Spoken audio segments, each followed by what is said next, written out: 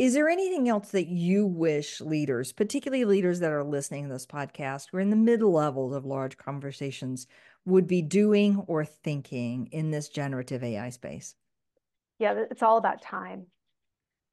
So, when I talked about, I think my greatest risk personally right now is not taking enough risk. It's because my scarcest resource right now is my time.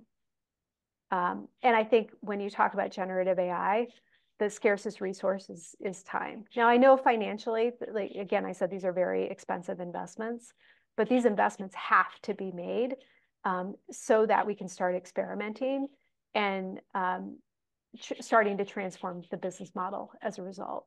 So the time is now. And the faster you can act, the more likely you will be less disrupted by this.